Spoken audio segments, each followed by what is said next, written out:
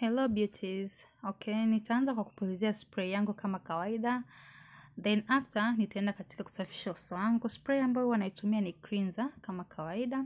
Baada ya hapo nitaenda katika utengenezaji wa nyusi yangu. Kama utakuwa unahitaji kuona namna gani ambavyo huwa natengeneza nyusi, unaweza ukaclick link ambayo itakuwa kwenye description box ukaangalia.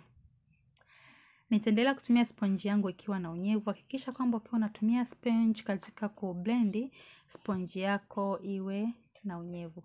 Baada ya hapo nitaenda kupaka poda yangu kwenye ile crease area ambayo nilikuwa naitengeneza, au katika ile sehemu ambayo nitaenda kutumia kwa ajili ya eyeshadow.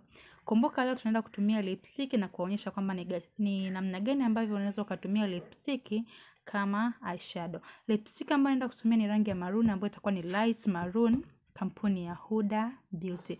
Kwa hiyo nitaweka kidogo hapo, kisha nitaanza kuiblendi vizuri kabisa kwa kutumia brush yangu ambayo ina uwezo mkubwa wa kublendi. Kwa hiyo nitaendelea kublendi vizuri kabisa huku nikifuata structure ya jicho langu kwa utaratibu mzuri kabisa. Kwa hiyo keep on enjoying. Tuendelee kuona namna gani ambavyo nitakuwa nafanya.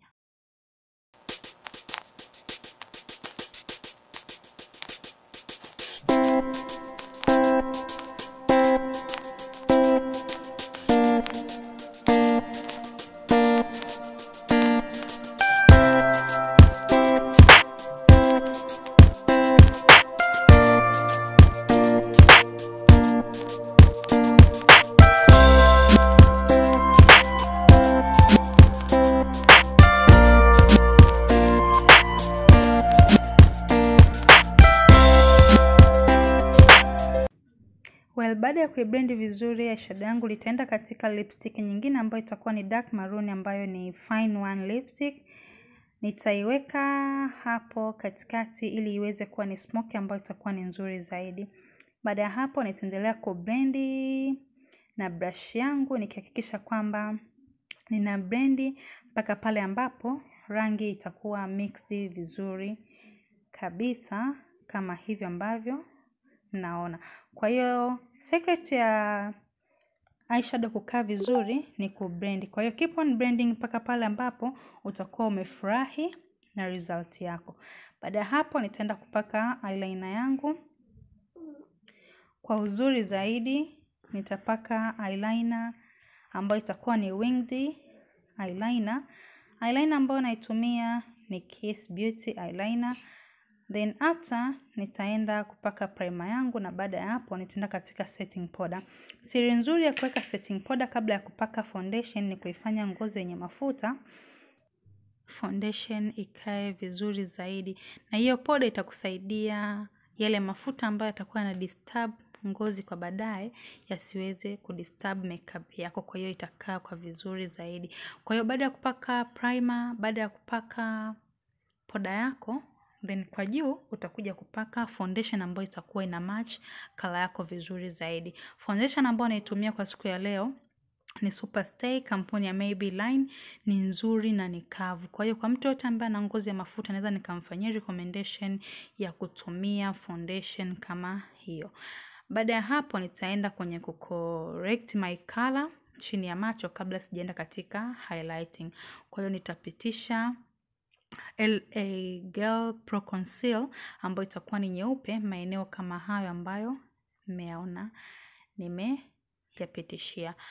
Baada ya hapo nitaenda kuchukua brush yangu kwa ajili ya kutengeneza vizuri kabisa. Ninachokifanya hapa, nataka rangi ya uso yote ilingane vizuri kabisa. Ndio maana tunasema kwamba kabla hujaenda kwenye highlighting pamoja na contouring, make sure unafanya color correction kama hivyo. Baada ya hapo nitaenda katika highlighting. Highlight ambayo naenda kuitumia leo ni ile Pro Conceal ambayo itakuwa ni nyeupe kabisa. Nitamix na Pro Conceal ambayo itakuwa ni nyeusi ili iweze kuendana vizuri na kutengeneza rangi ambayo itakuwa imekaa vizuri zaidi, kwa sababu Pro Conceal nyeupe itakuwa ni light sana kwangu. Kwa hiyo huwa napenda kumixi concealer zaidi ya 2 au zaidi ya 3. Kwa hiyo kwa leo nitakuwa nimetumia pro conceal kama 3. Nitatumia ya Lavi Caramel, nitatumia na pro conceal nyingine ambayo itakuwa ni LA Girl nyeusi pamoja na hiyo nyingine nyeupe. Nitapaka sehemu zote ambazo zinahitajika kufanyiwa highlighting vizuri kabisa kama hivi ambavyo mnaona. Baada ya hapo nitaenda kuchukua sponge yangu kwa ajili ya kuiblendi vizuri kabisa. Nitaanza kublendi contour yangu kabla sijaenda katika highlighting. Hii huwa inanisaidia hata kama kuna sehemu ambayo contour yangu ilikuwa imezidi, huwa naipunguza kwa kutumia highlighting ambayo huwa naifanya katika stage ya mwisho kabisa. Kwa hiyo nitafanya contouring katika sehemu zote ambazo zinahitaji kufanyiwa contouring kama hivi ambavyo mnaona. Baada ya kumaliza contouring ndipo ambapo nitaenda kufanya kuiblendi highlighting yangu. Na kwa sababu imekaa muda mrefu hivyo itakuwa inaniwia vigumu mimi kwanza na sponge, nitaanza kuiblendi kwa kutumia brush yangu.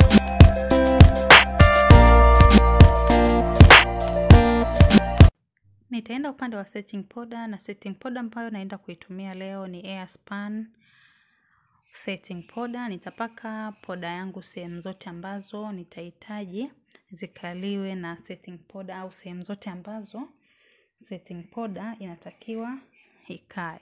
Kwa hiyo nitapaka kwa utaratibu mzuri zaidi huku nikihakikisha kwamba I don't disturb my contouring line.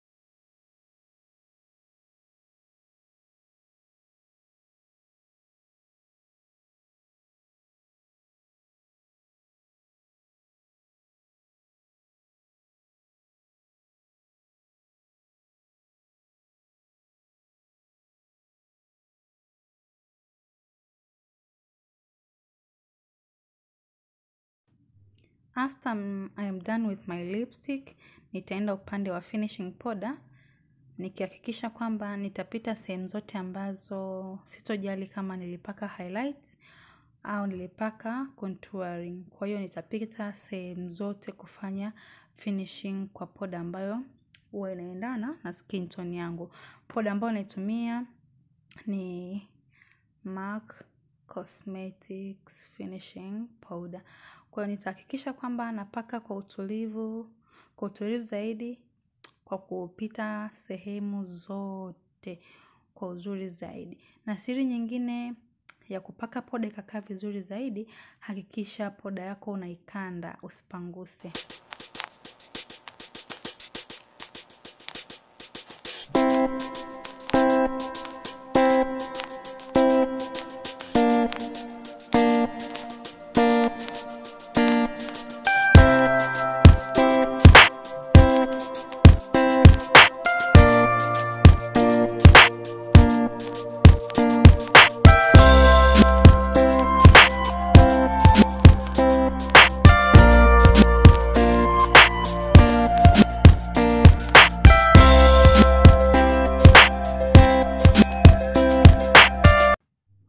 Nitamalizia kwa highlighter yangu ambayo ni Huda Beauty highlighter, and then this is my final look. Kwa hiyo don't forget to subscribe please dears, and bye.